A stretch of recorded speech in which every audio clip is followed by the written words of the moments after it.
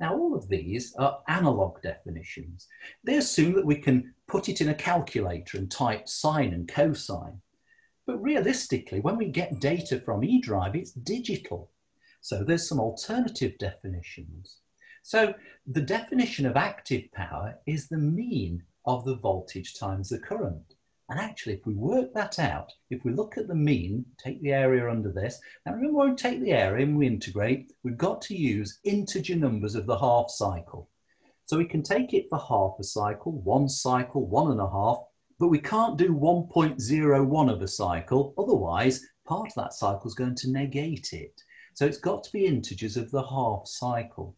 But when we do that and we work it out, hey presto, we end up that our power comes out at ui/2 cos phi, which is the same as our analytical definition.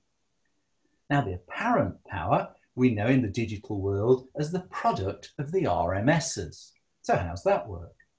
Well, if we look at that current here, there's a little mathematical trick. So if I calculate the RMS of this expression here, we notice that the term phi disappears and it just comes out at I as √2. So now if we take the RMS of the current and the voltage together, when we multiply them, we get ui/2, which is our standard analytical definition. And of course, from that we can work out the modulus of Q, and that's going to be simply from the power triangle here.